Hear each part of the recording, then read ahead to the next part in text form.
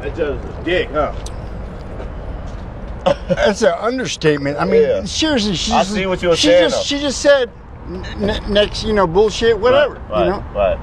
You came with some good facts, though, man. I was you told. See a lot of motherfuckers in there doing that. Well, I'm a jailhouse lawyer who's never been in jail. It means do not stop moving the vehicle. Next argument.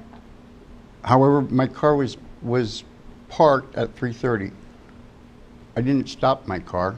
I parked my car. Next argument. Which sign was related to me prohibited to be parked? Any sign within 100 feet of your car. Okay, and if you see on page 2, there were 3 signs.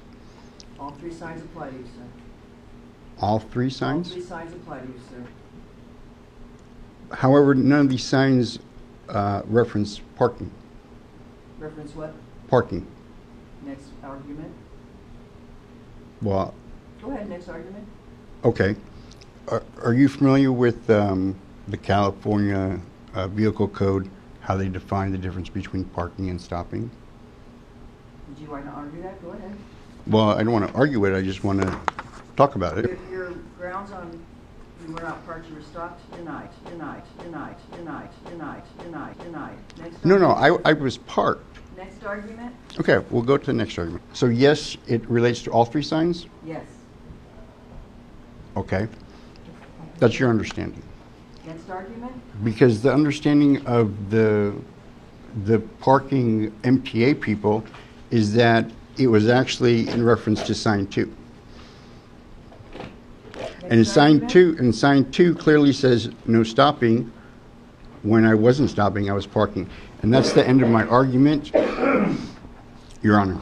And so I want to do an appeal. Okay. But I would want to find out what it would cost you. Yeah. And it would be based on my information. I mean, it's not like. Yeah, got you. Do you have a minute? I'm sorry. This is not what My name is Rob. I'm Peter. Here. I can tell you that the fix is in on these tow hearings, and not only It's totally corrupt. It's totally corrupt. It's Okay. all about money. And to be honest with you, if you give me money to go in there, I'm going to go in and I'm going to lose. Okay. So the only criminals in San Francisco is the city. Yeah.